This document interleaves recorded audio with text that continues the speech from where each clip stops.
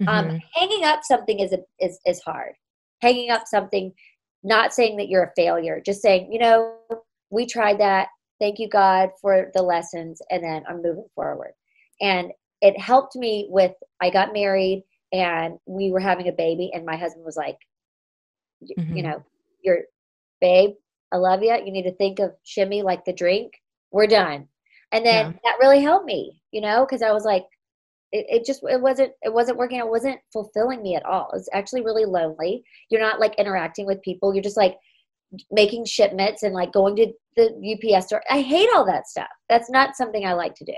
So anyway, and then I came up with the idea for real estate. So I think that the lesson is to keep going.